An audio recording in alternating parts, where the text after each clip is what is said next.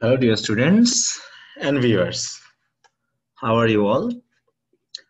I hope and believe that you all are fit and fine by the grace of Almighty. I'm Milan Mondol here in this channel, welcoming you to watch my video classes on English language, on English literature, and also on academic English. I hope that you are enjoying my classes, and I'm very inspired that many of you are with me to inspire me to make more and more video classes for you to learn English. However, as usual, I'm here again with another important class for the students of HSC level. And in this class, I'm going to read also another important passage from Unit 6, Lesson 1. Actually, this is the first lesson of Unit 6. And if you open your page, you will see that there are several, especially 5 lessons of this unit. And the title of the first lesson is The Storm and Stress of Adolescence. That is, the adolescence is the period which comes after childhood and before adulthood. And so this is called the middle point or the turning point from childhood to adulthood. And this is the age of preparation. So there are storms and stress. There is pressure. There are some possible problems or difficulties which always are faced by the adolescents. So dear students, I hope you are with me with your first paper textbook so that you can read the passage with me, because this passage is very important for you because you are the adolescents, okay? Because you are passing through that very period or stage of human life. So dear students, not wasting any more time, we can go to the textbook from where we will read the passage. But I request you to make your pen and paper ready so that you can write down important notes, and if possible and if necessary, you can take down the meaning of the new words or phrases. So dear students, let's go to the textbook. So here we are with your textbook English for today. Now we are going to the table of content. Here we'll see that Unit 6 is going to deal with adolescence, and there are 5 important lessons here, and we will read every lessons because our main target is to learn English. And so as much as you read, you will learn more and you will enrich your vocabularies of English.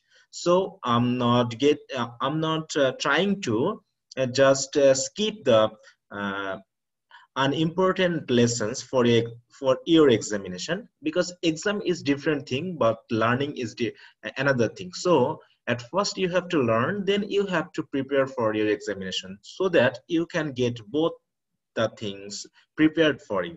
Okay, so dear students, don't be so upset, but be encouraged to read everything which comes to you in English.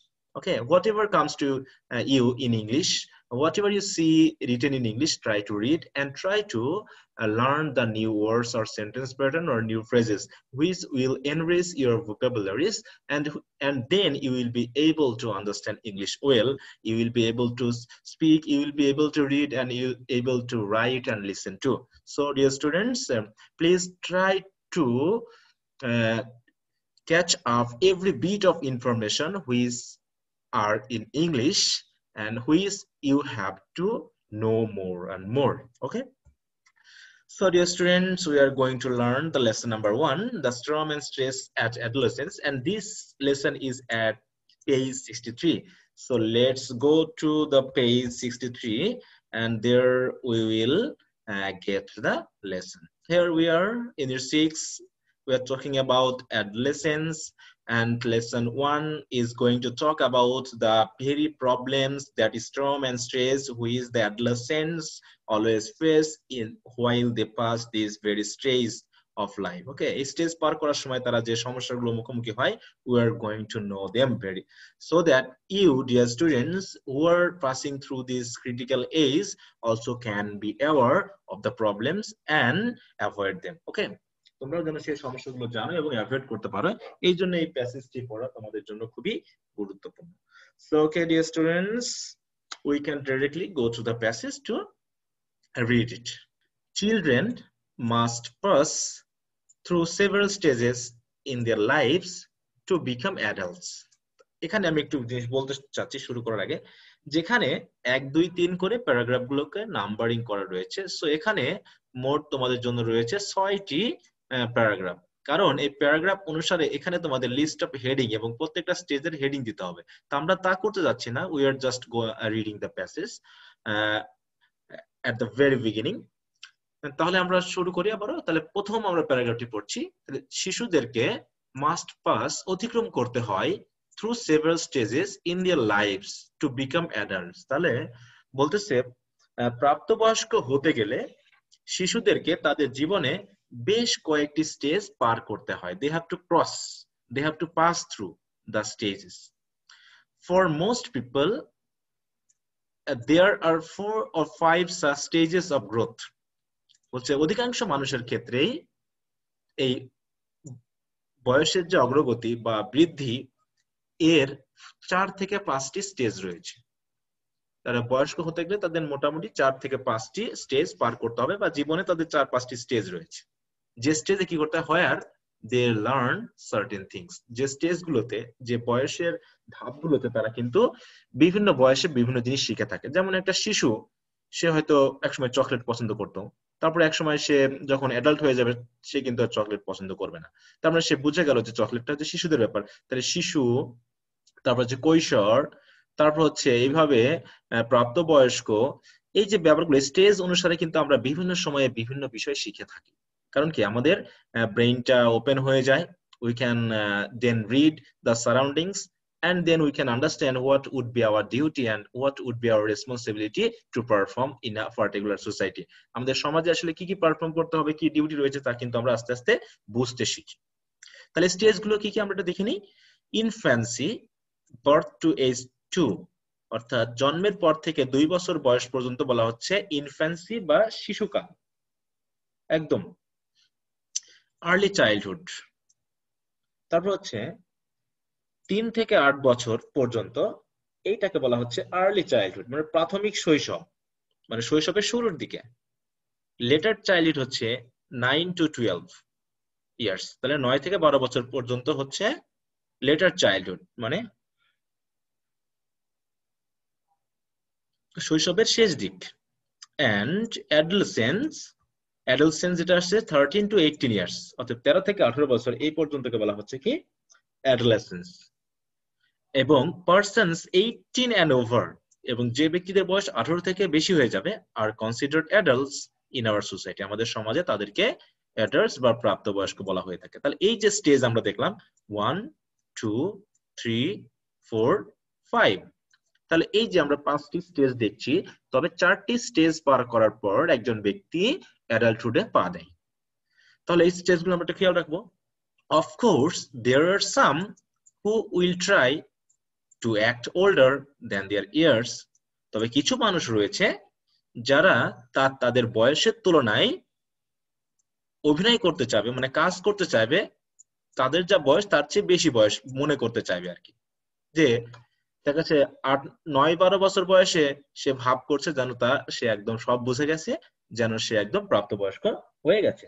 তাই বলছে যে এমন কিছু লোক আছে যারা বয়সের তুলনায় চেষ্টা করবে বড়দের মতো কাজ করতে। হ্যাঁ, but for the most part, তবে অধিকাংশের ক্ষেত্রে most individuals have to go through these stages, তাই কিন্তু বলছে অধিকাংশ মানুষের ক্ষেত্রেই সবাইকে কিন্তু এই স্টেজগুলো পার করতেই হবে, irrespective of their economic and social status, অর্থাৎ অর্থনৈতিক এবং সামাজিক তার মর্যাদা বা ক্ষমতা যাই হোক না কেন। এমন না যে প্রধানমন্ত্রীর ছেলে বলে তাকে এক ধাপে বড় হয়ে যাবে, তাকে এই আর্লি চাইল্ডহুড বা লেটার চাইল্ডহুড এগুলো পার করতে হবে না, এরকম করে না। অথবা কেউ হয়তো দেখাচ্ছে বিশাল ক্ষমতাবান একদম সন্ত্রাসী, সে যে জীবনে এই 3টা 4টা মানে এজ না এসে একবারে সরাসরি অ্যাডাল্ট হয়ে যাবে, এমনটা নয় কিন্তু। What ever may be there economic and social condition, they have to cross, they have to pass through this different stages of life to become adult. অর্থাৎ অ্যাডাল্ট হতে হলে তাদেরকে এই স্টেজ পার করতেই হবে। So in this very paragraph, in the very first paragraph, we have learned different stages a person has to cross to become adult, because we have already known that there are 4 to 5 stages of our growth in our life. আমাদের জীবনে যে আমরা আস্তে আস্তে বড় হই, এই বড় হওয়ার জন্য কি রয়েছে, 4 থেকে 5টি স্টেজ রয়েছে। তাহলে স্টেজগুলো কিন্তু প্রত্যেকটা মানুষকে পার করতে হবে। তবে কিছু কিছু মানুষ রয়েছে তাদের বয়সের তুলনায় বেশি পাকামো করবে আর কি, বেশি পাকা পাকা ভাব দেখাবে, কিন্তু এমনটা হবে না আসলে। কারণ কি, অধিকাংশ মানুষের ক্ষেত্রেই এই স্টেজগুলো পার করতেই হবে, তার সামাজিক মর্যাদা বা অর্থনৈতিক ক্ষমতা যতই যাই হোক না। তো ডিয়ার স্টুডেন্টস, আমরা দেখলাম। এবার তাহলে আমরা বলছে অ্যাডোলেসেন্স নিয়ে যে কথা বলছি, অ্যাডোলেসেন্স 13 to 18 ইয়ার্স, এইটা হচ্ছে আমাদের এই প্যাসেজের বা এই ইউনিটের মেইন টপিক। আমরা যদি একটু দেখি তাহলে দেখতে পাবো, এখানে দেখো অ্যাডোলেসেন্স, ঠিক আছে? তো অ্যাডোলেসেন্স যেটা বলছে উচ্চারণটা আমরা একটু খেয়াল করবো। অ্যাডোলেসেন্স যেটা হচ্ছে সেটাকে আমরা একটু বানান সহ মনে রাখার চেষ্টা করব। তাহলে চলো আমরা এবার সেকেন্ড প্যারাগ্রাফটা পড়ে ফেলি। ওয়ার্ল্ড হেলথ অর্গানাইজেশন আইডেন্টিফাইজ, তাহলে ওয়ার্ল্ড হেলথ অর্গানাইজেশন এটা সংক্ষেপে বলা হচ্ছে হু। তাহলে world health organisation identifies adolescence as the period in human growth and development.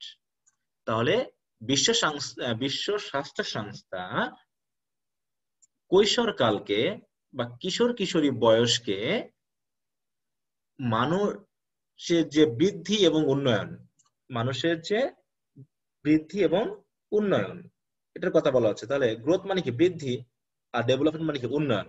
তাহলে মানুষের বৃদ্ধি এবং উন্নয়নের একটা পিরিয়ড হিসাবে মনে করছে, কারণ that occurs after childhood and before adulthood. এবং এই সময়টি, এই কৈশোরকালটি প্রধানত ঘটে থাকে কখন? শৈশবকালের পরে, কিন্তু প্রাপ্তবয়স্ক হওয়ার আগে। অর্থাৎ একজন ব্যক্তি প্রাপ্তবয়স্ক হওয়ার আগেই এবং ঠিক শিশুকালের পরেই এই সময়টুকু পার করে থাকে। দিস ফেজ, এই সময়টুকু বা এই অংশটুকু জীবনের represents one of the critical transitions in one's life span. তাহলে একজনের যে জীবন সীমা রয়েছে, সেই জীবন সীমায় যতগুলো ট্রানজিশন হয় আর কি, পরিবর্তন হয়, এই সময়টুকু হচ্ছে সবচেয়ে ক্রিটিক্যাল ট্রানজিশনস। তাহলে one of the critical transitions মানে আমাদের জীবন দশায় বা জীবন সময়ে বড় হতে হতে বেশ কিছু পরিবর্তন আসে, এবং কিছুটা জটিল সময় বলা হয় ক্রিটিক্যাল। তাহলে এই ক্রিটিক্যাল যে পরিবর্তনের মধ্যে সবচেয়ে ওয়ান অফ দ্য জটিলতম হচ্ছে কিন্তু এই কিশোর বা কৈশোরকাল। এবং বলা হচ্ছে is characterised by fast pace growth and change. এবং এই সময়টুকুর প্রধান বৈশিষ্ট্য হচ্ছে যে এই সময় আমাদের দ্রুত গতির বৃদ্ধি এবং পরিবর্তন ঘটে, which are second only to those and infancy. যে পরিবর্তনটা, যে গ্রোথটা হয় সবচেয়ে বেশি ইনফ্যান্সিতে, তারপরে দ্বিতীয় যে গ্রোথটা হয় সেটা হচ্ছে এই কিশোর বা কৈশোরকালে। তাহলে বলা হচ্ছে হুইচ আর সেকেন্ড মানে দ্বিতীয় অন্যতম, যেটা বলতেছে দ্বিতীয় অন্যতম দ্রুতগতির বৃদ্ধি এবং পরিবর্তনের সময়, সেটা কি ঠিক শিশুকালের পরে। তাহলে শিশুকাল হচ্ছে প্রথম, শিশুকালের সবচেয়ে বেশি আমাদের বৃদ্ধি ঘটে, তারপরে দ্বিতীয় যে সময়টুকু আমাদের সবচেয়ে বেশি বৃদ্ধি ঘটে তা হলো এই অ্যাডোলেসেন্স। ঠিক আছে? তো তাহলে অ্যাডোলেসেন্স বয়সে বা কিশোর কিশোরী বয়সে আমাদের জীবনের সবচেয়ে গুরুত্বপূর্ণ পরিবর্তন ঘটে থাকে। Biological process drive many aspects of this growth and development, with the onset of puberty marking the passage from childhood to adolescence. আসলে প্যাসেজ সেন্টেন্সগুলো অনেক বড় এবং মোটামুটি আমাদেরকে ছোট ছোট করে পড়তে হবে। যে বায়োলজিক্যাল প্রসেস মানে জৈবিক প্রক্রিয়া, বায়োলজিক্যাল প্রসেস মানে জৈবিক প্রক্রিয়া, ড্রাইভ পরিচালনা করে, তাহলে জৈবিক প্রক্রিয়া পরিচালনা করে many aspects of this growth and development। তাহলে আমাদের এই যে বৃদ্ধি এবং উন্নয়নের অনেক ক্ষেত্রকে কিন্তু এই বায়োলজিক্যাল প্রসেস কি করে, পরিচালনা করে।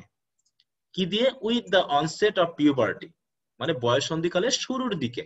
তাহলে বয়ঃসন্ধিকালের শুরুর দিকে আমাদের যে বৃদ্ধি এবং উন্নয়ন ঘটে, এই বৃদ্ধি এবং উন্নয়নের অনেক দিককে এই বায়োলজিক্যাল বা জৈবিক প্রক্রিয়া অনেক কি করে, অনেকভাবেই পরিচালনা করে থাকে।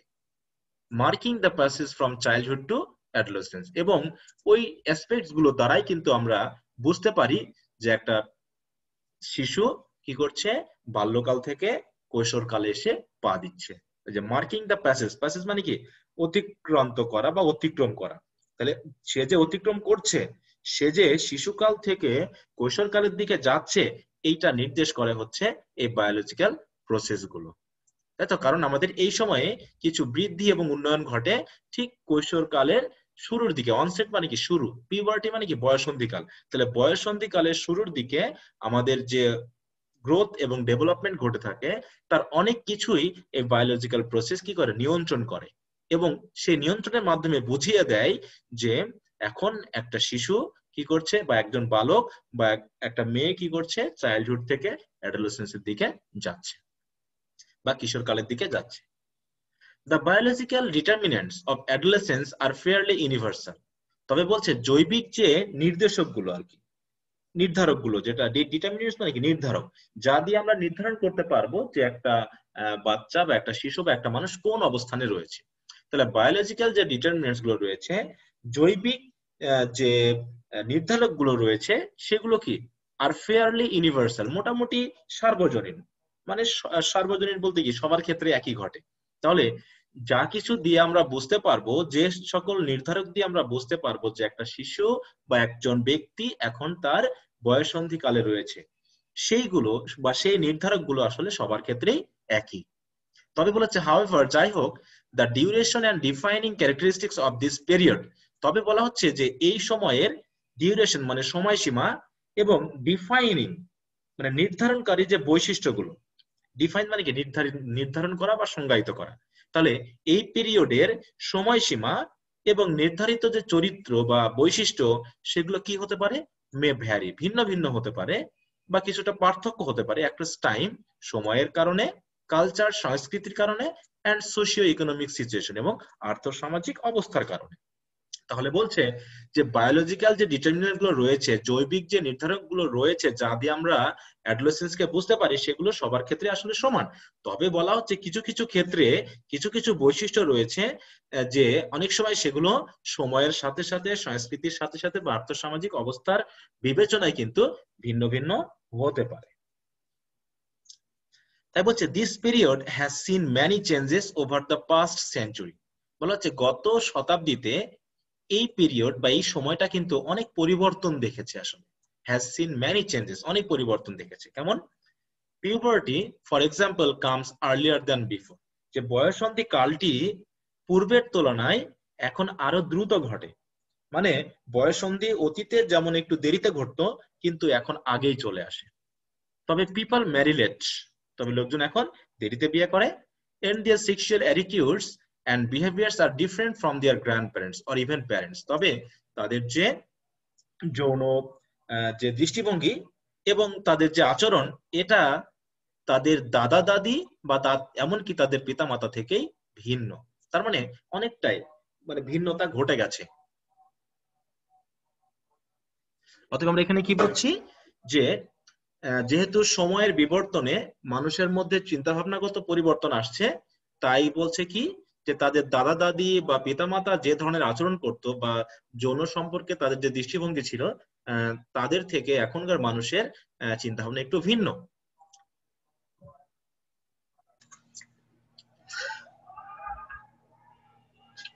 তবে বলা হচ্ছে যে এই যে পরিবর্তনগুলো আমরা দেখছি, যে সময়ের সাথে সাথে যে পরিবর্তনগুলো হচ্ছে, এই পরিবর্তনের প্রধান কারণগুলো কি কি? বলছে among the factors responsible for the change তবে এই যে পরিবর্তন, দেরিতে বিয়ে করা, যৌন যে দৃষ্টিভঙ্গি এবং যে আচরণ, সেটা যে দাদা দাদি বা এমনকি পিতামাতা থেকে আলাদা, বা হচ্ছে বয়সন্ধিকাল পূর্বের যে এখন আরো আগে চলে আসে, এই যে পরিবর্তনগুলো, এই পরিবর্তনের পিছনে যে কারণগুলো, সেগুলো হচ্ছে কি, আর education, urbanisation and spread of global communication. তাহলে হচ্ছে শিক্ষা, শহরায়ন এবং বৈশ্বিক যে যোগাযোগ ব্যবস্থার যে বিস্তার, এই বিভিন্ন কারণই হচ্ছে এই পরিবর্তনগুলোর জন্য রেসপন্সিবল বা দায়ী। সো ডিয়ার স্টুডেন্টস, আশা করি তোমরা দুইটা প্যারাগ্রাফ বুঝতে পেরেছো। তবে এইখানে আমরা একটু মনে রাখার চেষ্টা করব যে বৈশিষ্ট্যগুলো, অ্যাডোলেসেন্স কখন আসে এবং সবচেয়ে দ্রুত বৃদ্ধি ঘটে কোন সময়, ইনফ্যান্সিতে। আর দ্বিতীয়তম যেটা, সেকেন্ড যেটা বলা হচ্ছে, যে বয়স, যে বয়সে মানে ইনফ্যান্সির পরবর্তী যে উন্নতি বা চেঞ্জ হয়, সেটা হচ্ছে অ্যাডোলেসেন্স।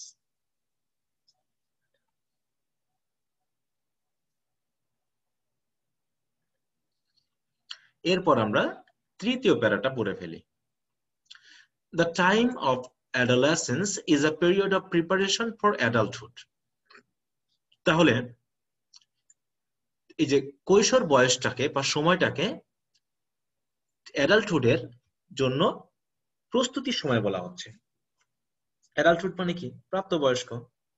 অতএব বয়সন্ধিকালকে বা কিশোরী কৈশোর বয়সকে বলা হচ্ছে যে প্রাপ্ত বয়স্কের বা বয়ঃপ্রাপ্তির যেটা বলা হচ্ছে তার প্রস্তুতির সময়। কারণ এই সময়, ডিউরিং হুইচ মানে যে সময়ে, মানে ওই অ্যাডোলেসেন্স সময়ে, ওয়ান এক্সপেরিয়েন্স সেভারাল কি ডেভেলপমেন্টস, কিছু মৌলিক উন্নয়নের অভিজ্ঞতা অর্জন করে থাকে বা পরিবর্তনের মধ্য দিয়ে যায়, যেটা আমরা বলছি যে এই সময়টা হচ্ছে প্রাপ্তবয়স্ক সময়ে যে অভিজ্ঞতাগুলো প্রয়োজন হয় তার হচ্ছে একটা প্রস্তুতির সময়। আর এই প্রস্তুতির সময়ে কিন্তু বেশ কিছু অভিজ্ঞতা বা মৌলিক পরিবর্তন বা উন্নয়নের অভিজ্ঞতা একজন ব্যক্তি অর্জন করে থাকে।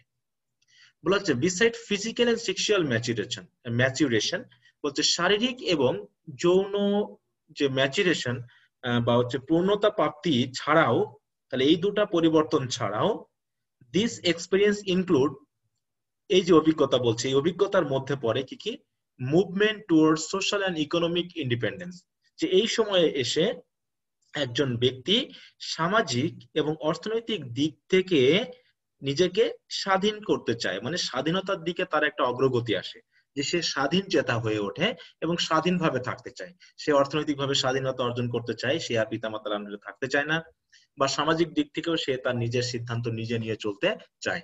তখন সে সামাজিক বাধা বিপত্তিকে মানে অনেকটা কেয়ার করে না বা মূল্য দেয় না। তার মানে এই যে পরিবর্তনটা তার মধ্যে, পরিবর্তনগুলো তার মধ্যে এটা একটি, যে অর্থনৈতিকভাবে এবং সামাজিক দিক থেকে সে স্বাধীন হতে চায়। এছাড়া কি চাই, ডেভেলপমেন্ট অফ আইডেন্টিটি, নিজের একটা পরিচিতি, হ্যাঁ, নিজের একটা কি পরিচিতি সে অর্জন করতে চায়। তার মানে কি, তার যে একটা ব্যক্তিত্ব রয়েছে, সে ব্যক্তিত্বকে সে বিকাশ করতে চায়, উন্নয়ন করতে চায়, তাই না? এছাড়া বলা হচ্ছে দা অ্যাকুইজিশন অফ স্কিলস, এবং সে আরো কিছু দক্ষতা অর্জন করতে চায় যেগুলো কি নিডেড, প্রয়োজন, to carry out adult relationship, যেগুলো প্রাপ্তবয়স্ক কালের যে সম্পর্ক, সেই সম্পর্কগুলোকে রক্ষা করার জন্য যে ভূমিকা পালন করে, সেই ধরনের কিছু দক্ষতা সে অর্জন করতে চায়। And Rolle's and the capacity for abstract reasoning, তাহলে প্রাপ্তবয়স্কের সময় যে সম্পর্ক, যে ভূমিকা, যে মোটামুটি ক্যারি আউট করতে হয়, পালন করতে হয়, সে পালন করার জন্য যে দক্ষতা, সেগুলো সে অর্জন করতে চায়। এছাড়াও the capacity for abstract reasoning, abstract reasoning মানে কি, অ্যাবস্ট্রাক্ট মানে হচ্ছে কি, আমরা বুঝবো যেগুলো হচ্ছে বিমূর্ত, রিজনিং মানে কি যুক্তি, সে কিছু দক্ষতা অর্জন করতে চায়, বিমূর্ত যুক্তির কিছু দক্ষতা, যে যুক্তি আসলে সমাজে খাটে না, মানে সে নিজেকে অন্য ধরনের মনে করে, সে এমন কিছু যুক্তি প্রদর্শন করতে চায় যার কিন্তু আসলে কোনো মূর্ত নেই বা বাস্তবতা নেই। তাহলে সে এই অ্যাবস্ট্রাক্ট রিজনের উপর যে ক্যাপাসিটি, দক্ষতা, সেগুলো অর্জন করতে চায়। তাহলে এগুলোই হচ্ছে কিন্তু এই কি ডেভেলপমেন্টস, যেগুলো এই অ্যাডোলেসেন্স সময়ে একজন কিশোর বা কিশোরীর জীবনে ঘটে থাকে। তাহলে কি কি পাইলাম, যে তার তো ফিজিক্যাল এবং সেক্সুয়াল ম্যাচুরেশন তো ঘটে, পূর্ণতা প্রাপ্তি তো হয়, শারীরিক এবং যৌনতার দিক থেকেও সে কিন্তু যখন প্রাপ্তবয়স্ক হয়ে ওঠে, পূর্ণতা প্রাপ্তি হয় আর কি। তার পাশাপাশি সে সামাজিক এবং অর্থনৈতিক দিক থেকে স্বাধীন হতে চায়, সে তার যে ব্যক্তিত্ব রয়েছে, আইডেন্টিটি রয়েছে, সেটাকে বিকাশ করতে চায়। এছাড়াও প্রাপ্তবয়স্ক সময়কালে যে সম্পর্ক, যে ভূমিকা গুলো পালন করার জন্য যে দক্ষতার দরকার হয় সেই দক্ষতাগুলোকে সে অর্জন করতে চায়, এবং সাথে সাথে সে বিমূর্ত বা অবাস্তব কিছু যুক্তিকে খণ্ডানোর জন্য যে ক্যাপাসিটি সেগুলোকে সে অর্জন করতে চায়। তাই বলছে যে while adolescence is a time of tremendous growth and potential, অতএব যখন একদিকে কৈশোরকালকে বলা হচ্ছে ব্যাপক উন্নতি এবং সম্ভাবনার একটা সময়, ঠিক সে সময়ই বলা হচ্ছে it is also a time of considerable risks, এটাকে আবার বেশ সম্ভাবনাময় ঝুঁকিরও সময় বলা হচ্ছে। কিছু উল্লেখযোগ্য ঝুঁকি এই সময় ঘটে থাকে, ডিউরিং হুইচ, যে সময়ে social context excerpt powerful influences, কারণ এই সময় সামাজিক যে কনটেক্সট মানে কি সামাজিক যে প্রেক্ষাপট, সামাজিক যে সেটিং, সামাজিক যে অবস্থান, এগুলো কি করে এক্সার্ট মানে বিস্তার করে পাওয়ারফুল ইনফ্লুয়েন্স মানে শক্তিশালী প্রভাব একজন কিশোর বা কিশোরীর উপরে। এই জন্য এই সময়টা একই দিকে যেমন বৃদ্ধি এবং সম্ভাবনার সময়, ব্যাপক বৃদ্ধি এবং সম্ভাবনার সময়, ঠিক একই সময় এটা আবার উল্লেখযোগ্য কিছু ঝুঁকিরও সময়। কারণ এই সময় এই যে যে অবাস্তব যুক্তি এই জাতীয় সে অর্জন করতে চায়, নিজের মতো করে চলতে চায়, সে সামাজিক দিক থেকে নিজেকে স্বাধীন মনে করে, এই যে বিষয়গুলো এই বিষয়গুলো কিন্তু আসলে খুব একটা ভালো জিনিস নয়। সে অন্যের কথা শুনতে চায় না, সে নিজেকে বুদ্ধিমান মনে করে নিজের মতো চলতে চায়। তো এই বিষয়গুলো কিন্তু আসলে বেশ কিছু ঝুঁকি নিয়ে আসে। কারণ সামাজিক অবস্থান, বিশেষ করে সামাজিক অবস্থান যদি খারাপ হয় তাহলে তো সেই খারাপ পরিস্থিতিটা একটা কিশোর বা কিশোরের উপর কিন্তু আরো পাওয়ারফুল ব্যাড ইনফ্লুয়েন্স ফেলতে পারে। তো ডিয়ার স্টুডেন্টস, আশা করি তোমরা এই 3টি প্যারাগ্রাফ বুঝতে পেরেছো। একটু খেয়াল রাখবে যে আসলে অ্যাডোলেসেন্স কে বলা হচ্ছে যে অ্যাডাল্টহুডের একটি প্রিপারেশনাল পিরিয়ড, এবং এই সময় কিছু মৌলিক পরিবর্তন ঘটে একজন কিশোর বা কিশোরীর জীবনে। তার মৌলিক পরিবর্তনগুলো এখানে আমরা পেয়েছি যে ফিজিক্যাল এন্ড সেক্সুয়াল ম্যাচুরেশন ছাড়াও এগুলো তো হতে থাকে, যে শারীরিক এবং যৌনতার দিক থেকে সে পূর্ণতা প্রাপ্তি পাইলেও আরো যে সকল পরিবর্তনগুলো এখানে হয় তা আমরা উল্লেখ করেছি। এবং বলা হচ্ছে যে এটা যেমন একই সাথে সমৃদ্ধি এবং সম্ভাবনার সময়, ঠিক একই সাথে এটা ঝুঁকিরও সময়। তাহলে অতএব সাবধান থাকতে হবে। এরপর we can go to the paragraph 4। তাহলে এখন কি কি ঝুঁকি আমরা ফেস করি এই বয়সে সেগুলো আমরা দেখে নিই। Many adolescents face pressure to use alcohol, cigarettes or other drugs. তাহলে অ্যালকোহল, সিগারেট বা অন্যান্য মাদকের মতো যে জিনিস রয়েছে সেগুলোকে ব্যবহার করার জন্য ব্যাপক চাপের মুখোমুখি কিন্তু অনেক অ্যাডোলেসেন্সকে বা কিশোর বা কিশোরীকে পড়তে হয়। এছাড়াও টু ইনিশিয়েট সেক্সুয়াল রিলেশনশিপ, এবং অনেক সময় তাদেরকে যৌন সম্পর্কও শুরু করতে হয় চাপে পড়ে। হ্যাঁ, যৌন সম্পর্ক কি করতে হয় শুরু করতে হয়, যে কারণে কি হয় putting themselves at high risk for intentional and unintentional injuries, unintended pregnancies and sexually transmitted infections including the human immunodeficiency virus। তার মানে দেখো একটা বড় লাইন, তাহলে এই সময় অনেক কিশোর বা কিশোরীকে বাধ্য করা হয় অ্যালকোহল, সিগারেট বা ড্রাগস গ্রহণ করার জন্য। এছাড়াও অনেকে নিজের জীবনকে ঝুঁকির মধ্যে ফেলে যে অপ্রাপ্ত বয়স্ক অবস্থায় যৌন সম্পর্ক শুরু করার জন্য। কারণ কি এই যৌন সম্পর্ক শুরু করলে তাদের ইন্টেনশনাল মানে কি ইচ্ছাগত দিক থেকে, তাই না, ইন্টেনশনাল অথবা আনইনটেনশনাল মানে না জেনে আর কি, একটা হচ্ছে ইচ্ছাকৃত ভাবে হোক অথবা অনিচ্ছাকৃত ভাবে হোক বিভিন্ন ধরনের ইনজুরিজ বা ক্ষতর মধ্যে পড়ে যায়, অথবা আনইনটেন্ডেড অনিচ্ছাকৃত যে প্রেগন্যান্সি সেটাও ঘটে যায়, সন্তান ধারণ হয়ে যায়। তারপরে বলা হচ্ছে সেক্সুয়ালি ট্রান্সমিটেড ইনফেকশনস, এছাড়া যৌন তার মাধ্যমে ছড়িয়ে পড়ে যে সকল রোগ সেগুলো সংক্রামক রোগগুলো কিন্তু তাতে জড়িয়ে পড়ে। এছাড়া বলা হচ্ছে যে এইচআইভির মতো যে সকল সংক্রামক রোগ এইগুলোর কারণে কিন্তু তারা তাদের জীবনকে কি করে ঝুঁকির মধ্যে ফেলে, যে পুটিং দেমসেলভস এট রিস্ক, তারা কি করে ঝুঁকির মধ্যে পড়ে যায়। সেটা হচ্ছে পারে ইচ্ছাকৃত বা অনিচ্ছাকৃত, যে অভিপ্রেত যেটা বলা হচ্ছে ইন্টেনশনাল ইচ্ছাকৃত সেটা, আনইনটেনশনাল মানে অনিচ্ছাকৃত, আনইনটেন্ডেড মানে অনিচ্ছাকৃত যে গর্ভধারণ। এছাড়া এইচআইভি সহ যে সকল যৌন বাহিত যে রোগগুলো রয়েছে, যৌন সংসর্গের মাধ্যমে যে রোগগুলো হয় সেগুলোর মধ্যে অনেকেই পড়ে যায় আর কি। তো এইগুলো হচ্ছে কি ঝুঁকির সময়। হ্যাঁ, তো এইগুলো কি সবই কোনো না কোনো প্রেসারে হয়ে যায় আর কি। তার বলছে many also experience a wide range of adjustment and mental health problems, এবং অনেকে আবার এই সময়ে এসে নিজেকে মানিয়ে চলার মতো মানে অ্যাডজাস্টমেন্ট মানে কি মানিয়ে চলা, নিজেকে কোনো কিছুর সাথে মানিয়ে নেওয়া। তাই বলছে যে wide range of adjustment and mental health problems, মানে বেশ অনেক ধরনের মানসিকভাবে মানিয়ে নেওয়া এবং মানসিক যে স্বাস্থ্য ঝুঁকি বা সমস্যা, এগুলোর অভিজ্ঞতা অনেকেই অর্জন করে বা এই ধরনের সমস্যার মধ্যে অনেকে পড়ে যায়। যে মানিয়ে নেওয়া বা মানসিক স্বাস্থ্যগত যে সমস্যা, এই সমস্যার মধ্যে অনেকেই পড়ে যায়। এছাড়া বলা হচ্ছে behaviour patterns that R established during this period. তাহলে এই সময়ে এসে যে ধরনের আচরণ আমরা আসলে তৈরি করি বা গঠন করি, such as the use or avoidance of drugs, যেমন কেউ হয়তো ড্রাগস ইউজ করতে পারে অথবা কেউ হয়তো ড্রাগস অ্যাভয়েড করতে পারে। তাহলে এই দুই ধরনের আচরণই কিন্তু গঠিত হতে পারে, যে বয়সে কেউ ড্রাগস গ্রহণ করে আবার কেউ ড্রাগসকে এড়িয়ে যায়। আবার এমন হতে পারে taking or অ্যাবস্টেনিং from sexual risk, অথবা কেউ হয়তো যে সেক্সুয়াল রিস্কের মধ্যে পড়ে গেছে, অথবা অ্যাবস্টেনিং মানে বিরত থাকছে, অথবা সেক্সুয়াল রিস্ক থেকে কেউ হয়তোবা বিরত থাকছে। তাহলে কেউ ড্রাগ গ্রহণ করুক আর না করুক, কেউ যৌন সম্পর্কে জড়িয়ে পড়ুক আর না পড়ুক, এই যে ধরনেরই আচরণ সে তৈরি করুক না কেন, সেগুলোর কি হবে, can have long lasting negative and positive effects on future health and wellbeing.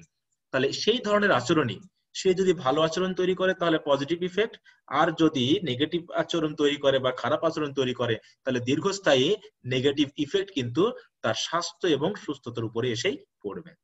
তার মানে যদি সে ড্রাগস গ্রহণ করে তাহলে তার দীর্ঘস্থায়ী একটা নেগেটিভ ইফেক্ট পড়বে তার স্বাস্থ্যের উপরে বা তার সুস্থ থাকার উপরে, ভালো থাকার উপরে।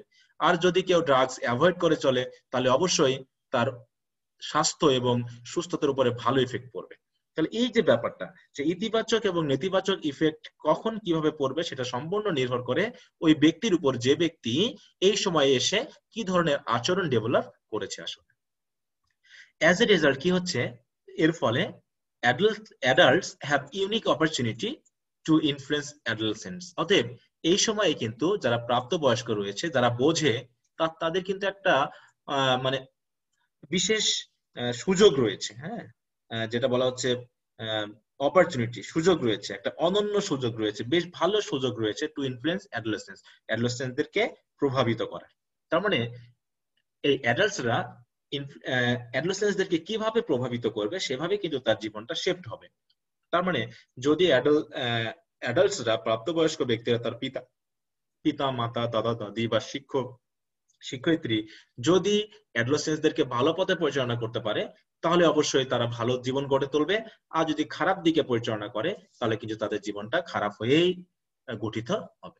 তাহলে এই সময়টা হচ্ছে অনেকটা সেই এঁটেল মাটি কাদা থাকা মতো অবস্থা বা নরম থাকা মতো অবস্থা। শুকিয়ে গেলে যেমন আর পরিবর্তন করা যায় না, ভেঙে যায়, ঠিক এই অবস্থাটা অ্যাডোলেসেন্স সময়টা হচ্ছে অনেকটা মমের মতো, গলে যাওয়া মোমের মতো, যাকে বিভিন্ন রূপে রূপ দেওয়া যেতে পারে। So the adults of the society has the responsibility, okay, to shape or to direct the adolescents of that particular society। তাহলে ওই সমাজের কিশোর কিশোরীদেরকে সুন্দরভাবে পরিচালনা করার জন্য যে প্রভাব বিস্তার করবে যে বয়স্করা, তারা যেন ভালো প্রভাবটাই বিস্তার করে, তাহলে কিন্তু সমাজ ভালো হবে এবং সমাজে একটা বসবাসযোগ্য পরিবেশ তৈরি হবে এবং অ্যাডোলেসেন্সটা তাদের জীবনকে সঠিকভাবে গড়ে তুলতে পারবে।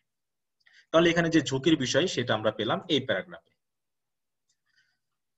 তারপরে চলে আসি পঞ্চম প্যারাগ্রাফে।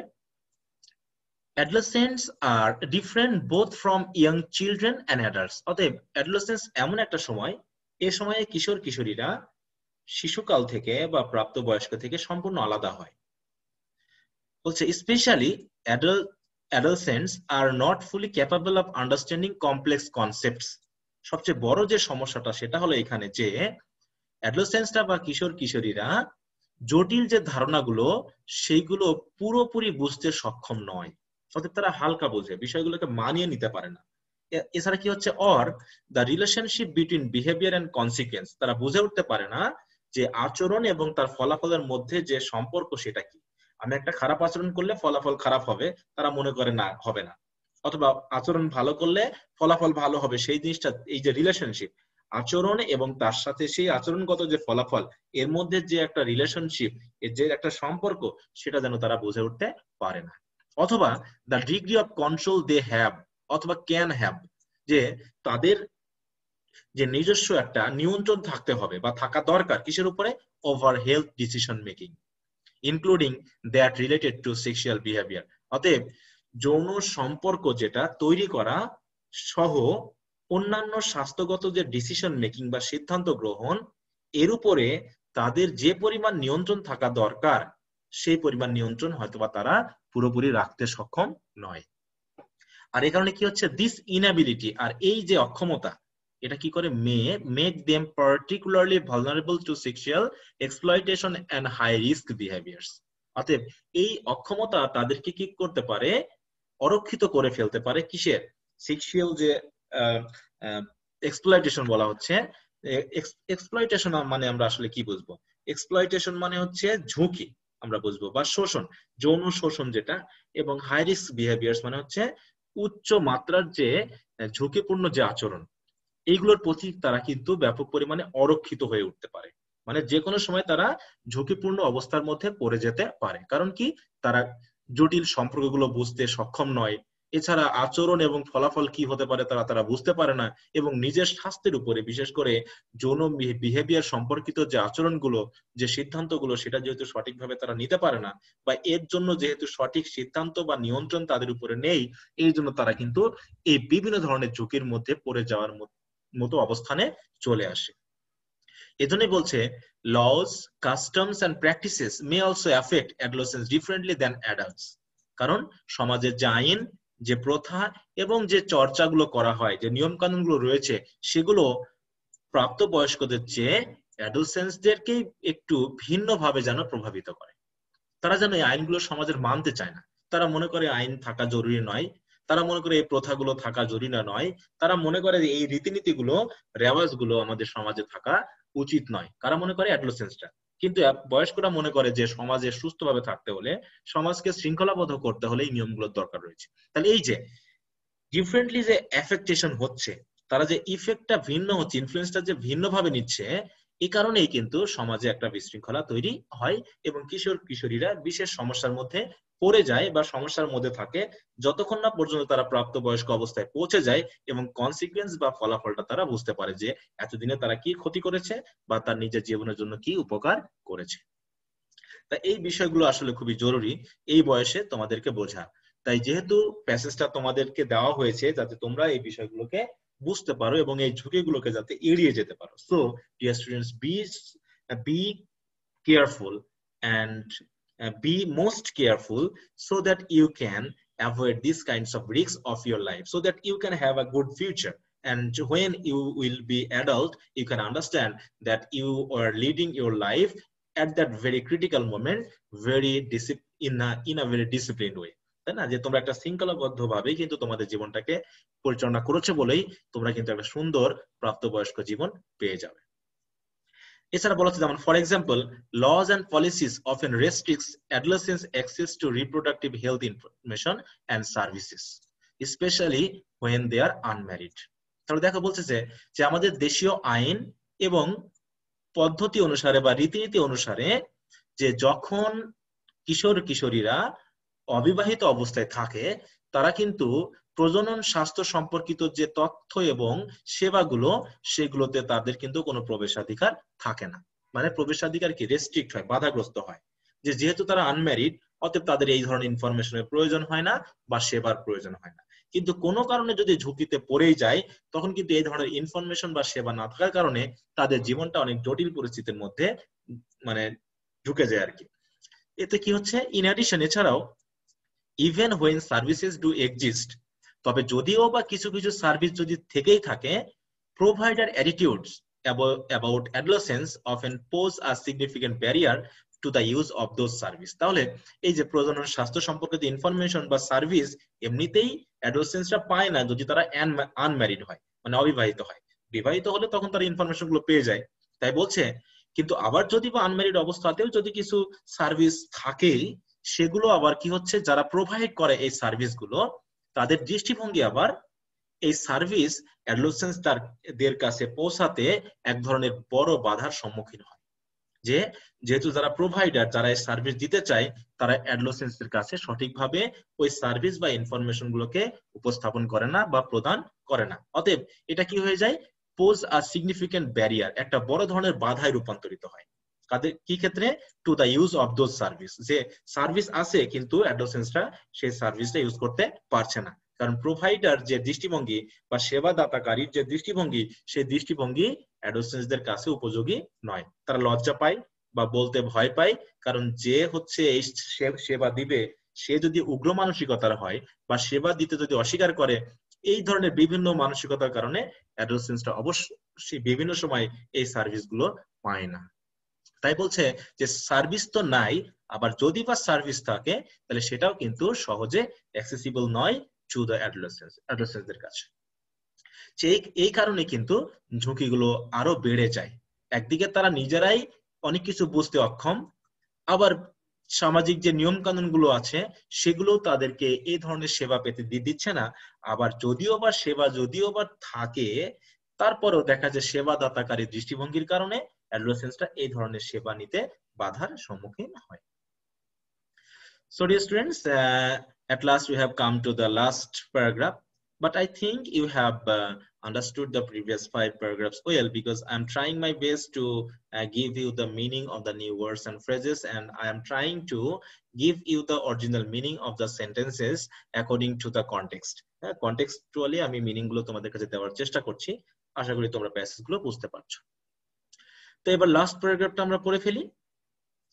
সুতরাং এই যে সমস্যাগুলো তারা তৈরি করছে বা তারা নিজেরাই ওই সমস্যার মধ্যে পড়ে যাচ্ছে বা সমাজ এই সমস্যাগুলোর জন্য দায়ী, তাহলে এই সমস্যা সমাধানের ব্যাপার কাদের উপর ডিপেন্ড করবে? অর্থাৎ বলছে adolescents depend on their families, their communities, schools, health services, and their workplace to learn a wide range of skills that can help them to cope with the pressures they face and make a successful transition from childhood to adulthood. বিশাল বড় একটা line. বলছে যে অ্যাডোলেসেন্সরা বিশেষত তাদের পরিবার, তাদের যে সম্প্রদায়, সমাজ, যে স্কুল, তারপরে স্বাস্থ্যসেবা, তারপরে হচ্ছে তাদের ওয়ার্ক প্লেস মানে কর্মক্ষেত্র ইত্যাদির উপর ডিপেন্ড করে। কি করার জন্য? To learn a wide range of skills, বিভিন্ন পরিমাণ যে দক্ষতা রয়েছে সেই দক্ষতাগুলোকে শেখার জন্য। সে পরিবার থেকে শিখতে পারে, সে সমাজ থেকে শিখতে পারে, সে স্কুল, স্বাস্থ্যসেবা কেন্দ্র বা তার যে কর্মক্ষেত্র ইত্যাদি জায়গা থেকে সে বিভিন্ন ধরনের দক্ষতা কিন্তু শিখে নিতে পারে। যে দক্ষতাগুলো বলতে এই দক্ষতাগুলো ক্যান হেল্প, তাকে সাহায্য করতে পারে দেম টু কোপ with the pressure they face, তারা যে চাপের মুখোমুখি হয় সেই প্রেশারটা যেন তারা মানিয়ে নিতে পারে। তার মানে ওই প্রেশারটা মানিয়ে নেওয়ার জন্য যে দক্ষতা, সেই দক্ষতাগুলো কিন্তু তারা এই বিভিন্ন পরিস্থিতিতে শিখে নিতে পারে। এছাড়াও যাতে তারা কি করতে পারে, make a successful transition from childhood two adulthood, এবং তারা যাতে বাল্যকাল থেকে প্রাপ্তবয়স্ক কালে যেন সুন্দর একটা পরিবর্তন আনতে পারে, পরিবর্তন যেন ঘটাতে পারে। অতএব এই পরিবর্তন ঘটানোর জন্য অথবা বিভিন্ন প্রেসারের যে চাপ মানে বিভিন্ন যে চাপ রয়েছে এই চাপগুলোকে মানিয়ে নেওয়ার জন্য যে দক্ষতার দরকার, সেই বিভিন্ন ধরনের দক্ষতাগুলো তারা শিখে থাকে তাদের পরিবার, তাদের সম্প্রদায়, স্কুল, কলেজ বা হচ্ছে হেলথ সার্ভিসেস বা তাদের ওয়ার্ক প্লেস থেকে। আর এই দক্ষতাগুলোই তাদেরকে হেল্প করবে বাল্যকাল থেকে অ্যাডাল্টহুডে বা প্রাপ্তবয়স্ক যুগে পাড়ি দিতে, একটা বড় ধরনের যে পরিবর্তন সেই পরিবর্তনটাকে সফলভাবে ঘটাতে। এছাড়া বলা হচ্ছে parents, members of the community, service providers and social institutions, এই সবারই পিতামাতা, সমাজের বা সম্প্রদায়ের সদস্যরা, সার্ভিস প্রোভাইডার মানে সেবাদাতারা এবং সামাজিক যে সংগঠন রয়েছে স্কুল, কলেজ, মসজিদ, মন্দির ইত্যাদি, এই সকল কিছুর কি রয়েছে, হ্যাভ দ্য রেসপন্সিবিলিটি, দায়িত্ব রয়েছে to both promote adolescence development and adjustment and to intervene effectively when problem arise। তাহলে অ্যাডোলেসেন্সদের উন্নয়ন এবং যে অ্যাডজাস্টমেন্ট মানে সমন্বয়ন, তাই তো, সমন্বয় সাধন আর কি। তাহলে অ্যাডোলেসেন্সদের যে কিশোর কিশোরীদের যে বিকাশ বা উন্নয়ন এবং সমন্বয় সাধন, এবং যখন সমস্যা তৈরি হয় তখন যাতে কার্যকরভাবে হস্তক্ষেপ করতে পারে, এই সব ধরনের দুই ধরনের দায়িত্ব রয়েছে কাদের? পিতামাতা, সমাজের যে সদস্য, এছাড়া সার্ভিস প্রোভাইডার সেবাদাতাদের এবং সামাজিক যে সংগঠন তাদের। তার মানে এখানে দুই ধরনের কথা বলা হচ্ছে, যে একদিকে তারা কি করতে পারে, অ্যাডোলেসেন্সদের উন্নয়নে বা সমন্বয় সাধনে গুরুত্বপূর্ণ ভূমিকা পালন করতে পারে, এবং একইভাবে যদি কখনো সমস্যা তৈরি হয় সেই সমস্যাটাও তারা যাতে কি করতে পারে, ইফেক্টিভলি বা সাকসেসফুলি এটার মধ্যস্থতা করতে পারে, সমাধান করতে পারে, যাতে এখানে কোনো হট্টগোল বা হইচই বা হচ্ছে একটা ইনডিসিপ্লিন পরিবেশ তৈরি না হয়। তাহলে আমরা বেশ প্যারাগ্রাফগুলোকে আলাদা আলাদা করে বোঝার চেষ্টা করেছি।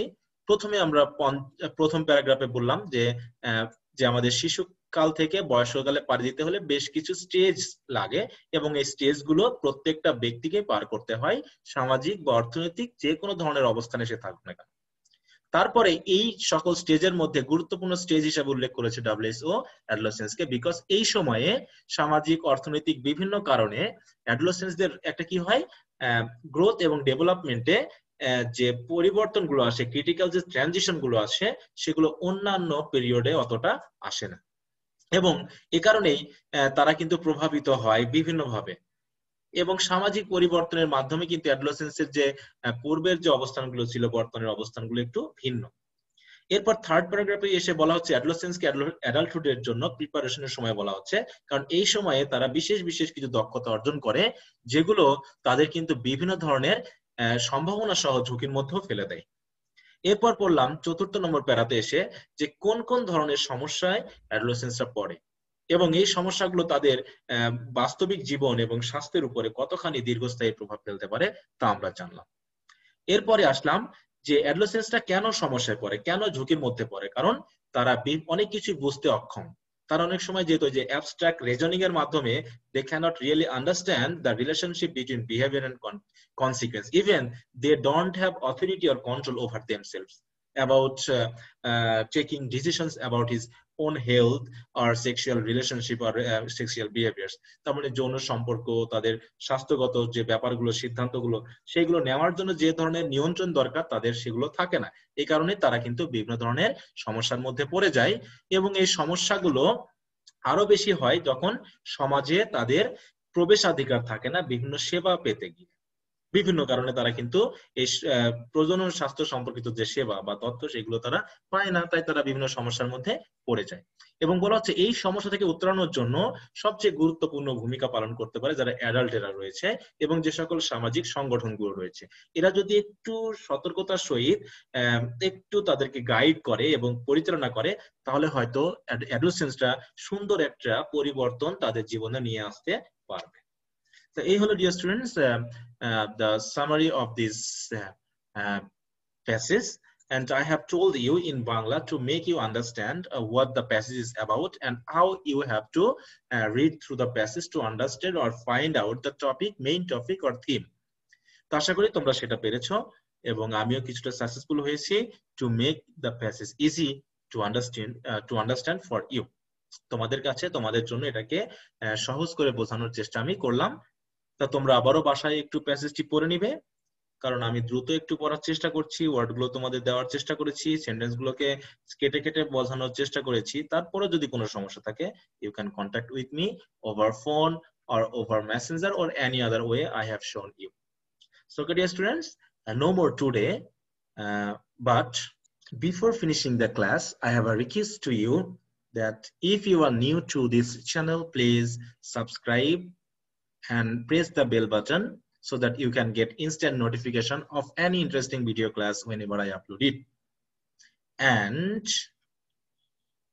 if you think that this video class is very important for you and useful for you, please like, comment and share it with your friends so that they can also get the same benefit. And if you would like to stay with me, you can be connected to this channel by subscribing to this channel, being member of Facebook group, or liking and following Facebook pages and following in Instagram. Okay, in the same name you will find in your Facebook group, in my Facebook pages and in my YouTube channel. And here is the phone number and email number so that you can easily contact with me to solve your problem. And you can see that here are so many video classes for you, those who are learning English for academic purpose or just to communication purpose or for the purpose of taking part in any competitive exams like BCS, varsity, etc., etc. So I request you heartily to become a subscriber to this channel. So dear students,